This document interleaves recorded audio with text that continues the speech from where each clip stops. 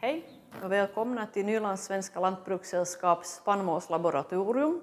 Vi är på Västankvarn gård i Ingå. Här utför Nylands Svenska Lantbrukssällskap mängder av försök i spannmål, oljeväxter och baljväxter. Och tack vare det så behöver vi också ett eget spannmålslaboratorium där vi kan analysera kvaliteten på sorter och sånt som vi har odlat. Och i och med att det är en stor investering i både maskiner och utrymmen så har vi också beslutat för ganska många år sedan att vi öppnar det för allmänheten. Att hit får vilken odlare som helst hämta sina spannmålsprover och vi gör kvalitetsanalyser men även analyser för om du använder eget utsäde, alltså grobarhetsprover.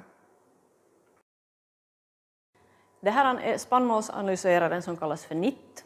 Den analyserar hela kärnor och du får fukt, protein, stärkelse på vete och korn samt hektolitervikt, för den har också en våg installerad.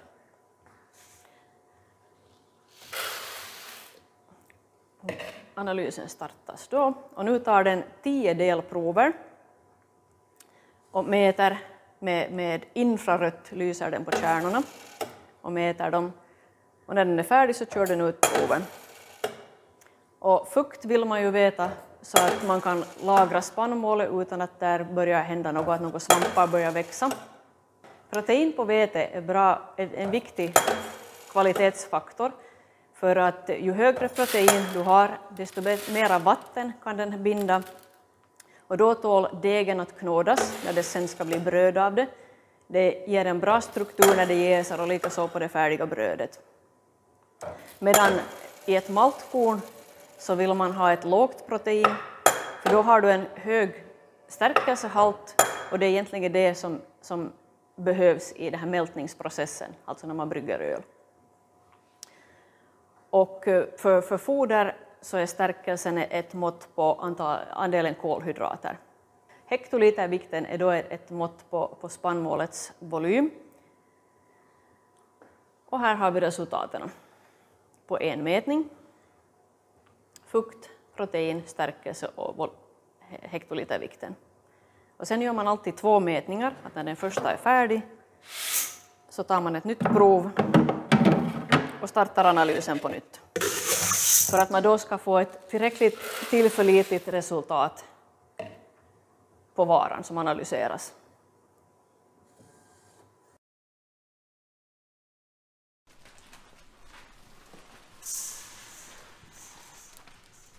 Så får du lite blanda om med händerna. Helt så här.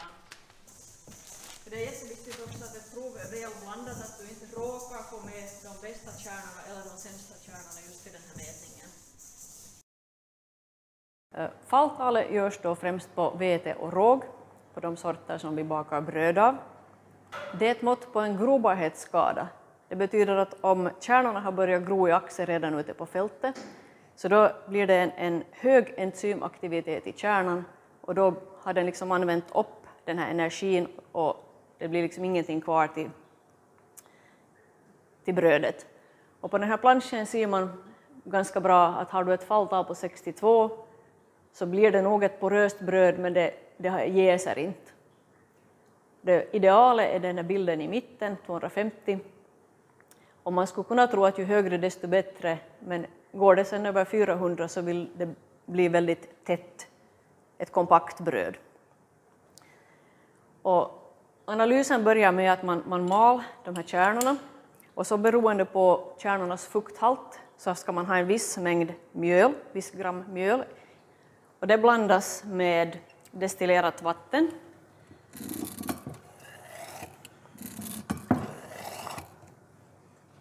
Och sen är det jätteviktigt att det blir väl omblandat.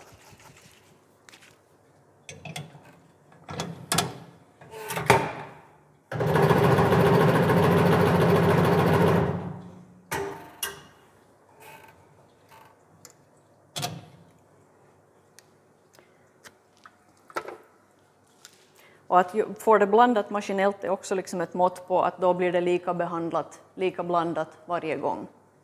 För det kan också vara skillnad på om man står och skakar dem för hand. Sen läggs de här rörarna, stavarna i och då försöker man få ner mjölblandningen från väggarna. För att annars när man sätter in det i det här varma vattenbadet så kan det bilda klumpar här som sen hindrar de här stavarna som faller ner.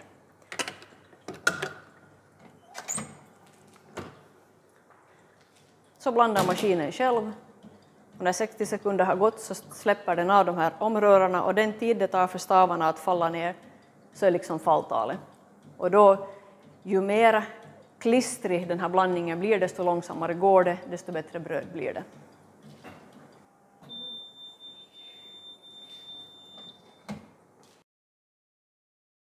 Renheten på spannmål analyserat för att få ett mått på hur stor del som är användbart. Att har man mycket sånt som inte hör till så sänker det ju på kvaliteten. Och då använder man en mängd, färdigt uppvägd mängd, och med de här handsållerna sållas det i cirka 30 sekunder. Det som faller till botten direkt så klassificeras som rosk. Det kan vara små axdelar, skal, till och med ogräsfrön och annat skräp som inte är liksom spannmål. På vete tar man även ut andelen förkrympta, för det sänker också på kvaliteten, de fyller inte måttet. Och här kollar man då att här blir bara vetekärnor kvar, att finns här ogräsfrön så sätts de till rosket.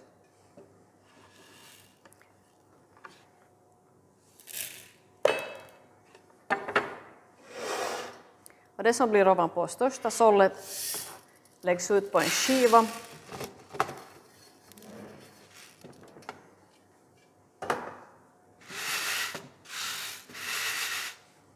Och härifrån plockas bort om det är främmande, alltså fel sort, sådana som är omogna, insektskadade, söndriga, eller om de har något annat fel.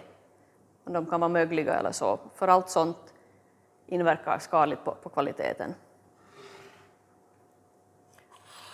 Sådana som är förskämda kan också vara, förutom att de kan ha mögel, så kan det vara sådana som redan har börjat gro i fält. Insektskadade syns väldigt tydligt, och då har vi nu oftast ett hål borrat in i kärnan och du ser det här vita innanmätet. Man går noga igenom efterhand och plockar bort det som inte hör till. Och allt det som du har plockat bort skilt för sig vägs och ger sedan en procentuell andel, hur stor del som är med i provet.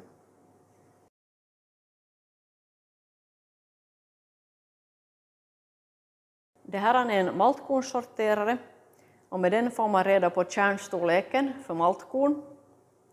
För man vill ha så jämnstora fraktioner som möjligt, för då är också själva groningsprocessen i mälteriet jämn. Och i den här analysen får man också ut andelen söndriga och främmande.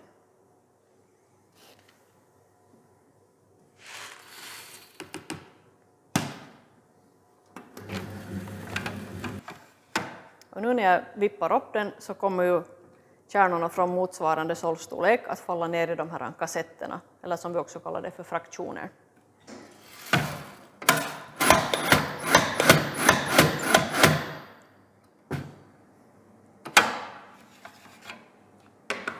Nu när maskinen har sållat så ska de 3 största ännu kontrolleras att här inte är något som inte hör dit. Till exempel söndriga och främmande plockas ännu bort från var och en och sätts med i den minsta så kallade bland med skräpet. Och sen vägs de skilt för sig för att få den procentuella fördelningen. Följande steg i maltkornsanalysen är att man gör en så kallad visuell bedömning och plockar bort sådana kärnor som kan inverka skadligt på mältningsprocessen. Och till dem hör kärnor som har en röd färgning i skalet, för det kan vara en giftig svamp och den kan man ju inte ha med i livsmedel. Sen plockar man även bort gröna, det vill säga omogna kärnor, samt sådana kärnor som saknar mer än en tredjedel av skalet, för det inverkar också negativt på hela den här mältningsprocessen. De plockar man ut från en viss mängd. De röda anges i antal, de gröna och skalade vägs så att man igen får en procentuell andel. Till maltkornsanalysen hör också att vi testar grobarheten på de här kärnorna. Och det gör vi i ett inkubationsskåp i en veteperoxid- och vattenblandning. Den processen tar 3 dygn och efter det så ska alla kärnor kontrolleras, att har de börjat gro eller inte. Och då ska man se både början till rötter och en grodd. Den syns oftast till och med genom skalet, den här grodden. Och härifrån plockar man sedan bort sådana som har spruckit så att du ser det vita innan mete. För det inverkar ju också skadligt på processen. Och om det är någon kärna som redan har grott i fält så syns grodden tydligt grön. Den har liksom blivit utsatt för klorofyll, för solljus. Under vintern och vårvintern gör vi ganska mycket analyser på 1000-kornsvikt och grobarhet här i spannmålslaboratoriet. 1000-kornsvikten och grobarheten tillsammans med en visst mängd plantantal per kvadratmeter är det som odlaren behöver när han använder sitt eget utsäde för att kunna räkna ut utsädesmängden, vad han ska så ut. 240 gram så putsar du dem skilt för sig, plockar bort sånt som är främmande, rosk eller mindre än halvår. Att är det någon kärna utan rätt sort som har liksom ett litet hack bort, det får följa med. Och när du har plockat bort det som inte hör dit så väger du det på nytt, noterar vikten och sen sätter man den i den här kornräknaren så räknar den hur många kärnor där är. Och sen en liten formel där den har vikt och antal kärnor så räknar den ut vad 1000 kärnor väger. Grobarheterna görs på ett specialbeställt papper här i laboratoriet. Och tillsammans med ett munstycke som passar på en dammsugare så får vi 100 kärnor per papper. Och vi gör analyser på spannmål men även på baljväxter, både obetade och betade. Och när grobarhetsprovet är klart så växlas papperna ut och så räknar man vilka som har bra rötter och en bra grodd och plockar bort de som inte sen är livskraftiga eller har tillräckligt bra start. Och då får man 1% på hur stor del som har grott. Ett färdigbetat havreprov. Och de som är på det här pappret är alla sådana som har tillräckligt fina rötter och en tillräckligt bra grodd. Medan de här på det närmare pappret är sådana som man ser att den har börjat gro men det har inte blivit mera rötter än så. Och de övriga är sådana som man inte ser, det har liksom ingenting har börjat. Så de räknas bort förstås. Jag heter Lars Fridefors och är läroplansansvarig lektor för lantbruksnäringarna vid Yrkeshögskolan Novia i Raseborg. Och jag ska berätta lite om de här våra spannmålsanalyser vid laboratoriet i Västankvarn. Det här Nylands Svenska Lantbrukssällskaps laboratorium, det nybyggda där våra studerande har analyserat spannmål. Att de har fått hämta egna prover från egna gårdar och det gör det hela mer intressant för att då är de motiverade, de får resultat som är relevanta för dem och det höjer motivationen ganska betydligt.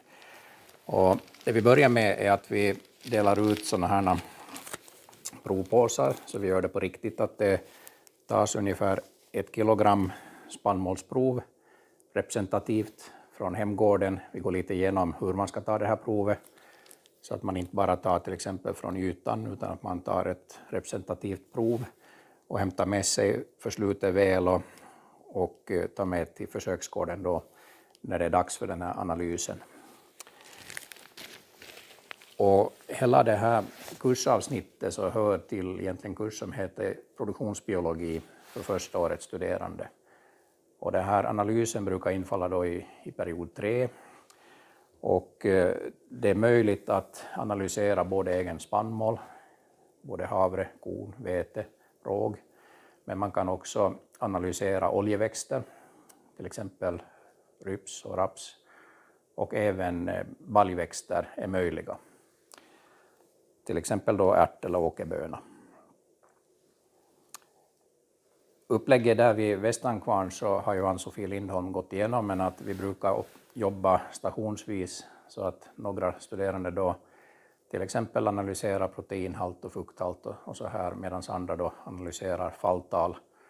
Och det är möjligt att också göra grobarhetstester, att om man har eget utsäde så kan man också lägga där ett groningsförsök som tar ungefär 10 dagar, där man då får svar på grobarheten för utsäde som kanske ska användas då samma säsong eller inkommande växtsäsong.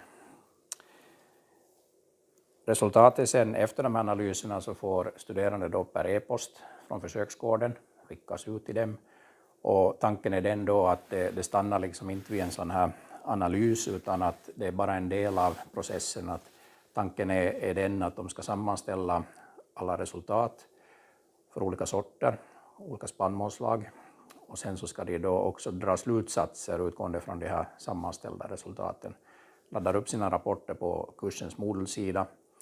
Och i mån av möjlighet så diskuterar vi också muntligt de här resultaten. Det är lite beroende på hur den här övningen infaller i kursen. Men åtminstone skriftligt ska de rapportera och diskutera sina resultat. Och komma till slutsatser att vad betyder det här?